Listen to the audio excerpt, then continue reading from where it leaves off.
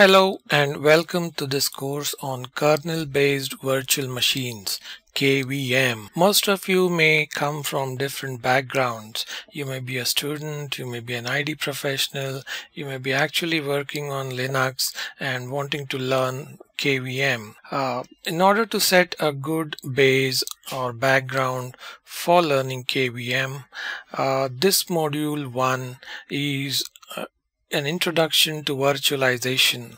This will give you everything that is required to be learned about virtualization from a fundamental perspective.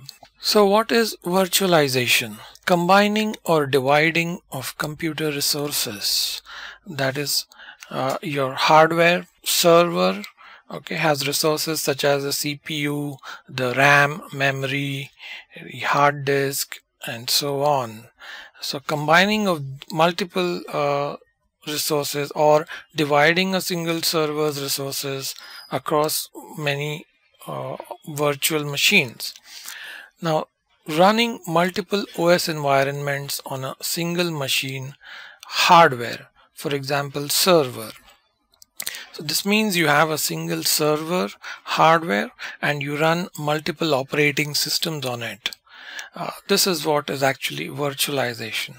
Sharing the same CPU, RAM, hard disks, DVD drives across multiple OS instances, or combining multiple CPUs, RAM, hard disks, etc. from different hardware or different servers for providing more computing power. So virtualization in short means running multiple operating systems and making maximum and optimal use of the available resources of one particular server. Now, what are the types of virtualizations? There are a few different types of virtualization. The first being hardware or platform virtualization. This means a subdivision of the hardware resources. The server hardware is called the host machine, and the virtual machine, that is the instance of the operating system running on that host machine, is called a guest. The second type of virtualization is network virtualization. Here the network resources are subdivided. By network resources we mean the NIC and everything related to networking. So it's in effect it is creation of virtual networks or VLANs, virtual local area networks. The third type of virtualization is application virtualization. Here the standard applications are wrapped within a container simulating the required platform. So any standard application is wrapped in a container. A container, you can imagine something like a vessel in which you put some liquid. So it simulates the required platform. So an application is put into a container or vessel and it operates within that domain. The last type of virtualization is desktop virtualization. This moves the client's workload to the data center. For example, thin clients.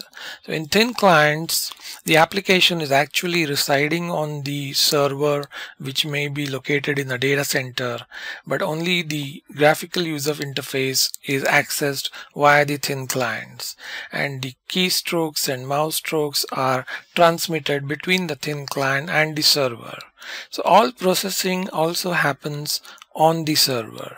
So in effect, the person using the client gets a feeling that he or she is using the desktop as you would use a normal desktop.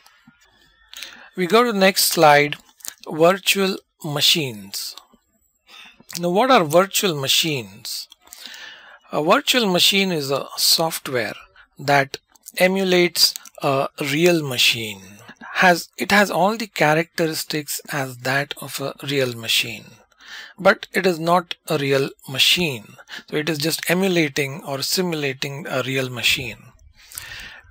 A virtual machine has its own operating system.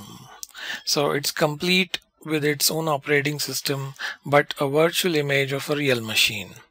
It uses the hardware resources of the server that it is hosted on.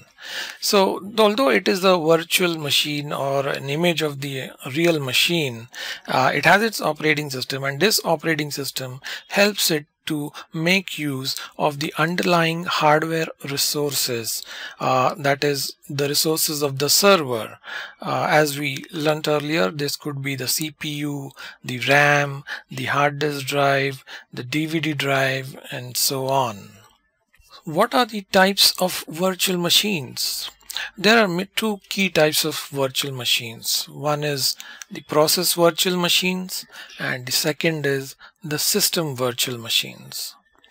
We'll first understand what are process virtual machines. Process virtual machines are also known as application virtual machines. These run as a single program or a single process. So in short, a single program is run as a single process.